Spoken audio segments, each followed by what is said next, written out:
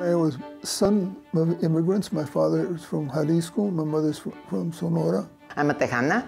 I was born in Texas. There was history that we learned sitting around the table, but there was no reflection of it in the books at all. My family was the first family out of the barrio to send someone to college. There were 44 Mexican Americans out of, I think, 28,000 students at that time. I had always grown up in an environment where, 90% of the people around me were just like me. To going to UT Austin, there's no other way to put it. It was like being transported to an alien world. I never had a Mexican-American professor, period, either as an undergraduate or as an MA student. Disparaging stereotypes of Mexicans were ever present. When Mexicans or Mexican-Americans were mentioned in Texas historiography, it was always cast in terms of either criminal, revolutionary, bandit. This was a time when ethnic studies simply were not yet institutional practice. Juan Gomez Quinones, who really is one of the pioneers, I told him, I really want to know more about Chicano history. He said, all right, let's send you into East LA, let's go, you go interview those people. I'm just sucked in, right?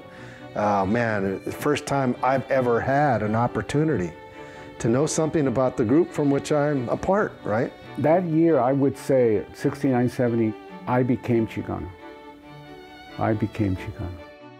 The movement created Chicano studies. Without the movement, we wouldn't be around. It wasn't that the Chancellor all of a sudden woke up one morning and said, oh, it would be great to have Chicano studies. That came as a result of protests and demonstrations. This is the era of the walkouts across California and Texas. They accomplished in those walkouts more than we did in the previous 20 years. You couldn't have one without the other, right? You had to have a social movement tied to an ethnic identity, a renaissance, if you will.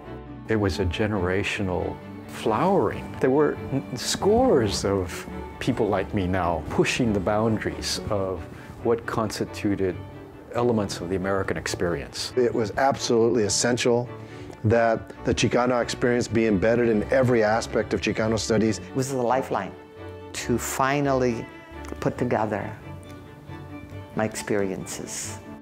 When we started, we knew so little, and look where we are now.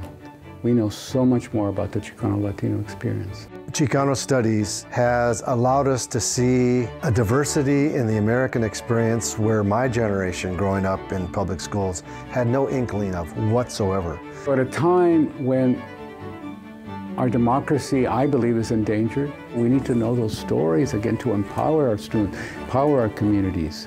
This is still in many ways still part of the beginning.